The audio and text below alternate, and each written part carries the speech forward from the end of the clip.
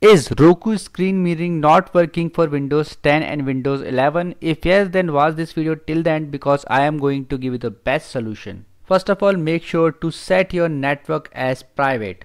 You need to simply press Windows and I button. Now you need to click on Network and Internet. Now you need to click on Properties in the network. Make sure that your network connection is private. So I have already selected private here. So if it is showing public for you, then you need to click on this option private. Make sure to install all the Windows update. So simply check for updates on your Windows and simply download them. You can go for updates and make sure to download all the updates because some of the latest updates may be causing this issue.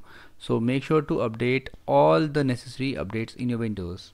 The next step is to remove Roku from the connected devices. So simply press Windows and R. You need to type MS settings connected devices. I will give you this thing in this video description. Simply click on OK.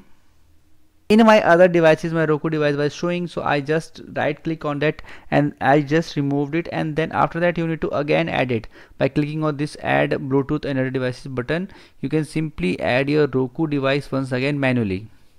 Also make sure to update the wireless network driver. You can update it manually or by any other third-party software. So after following all these 4 steps, make sure to restart your PC and then try to check this Roku screen mirroring once again. If you still face any problem, you can simply comment below and I will definitely give you reply. If you find this video helpful, just hit on the like button and also subscribe my channel for my upcoming videos.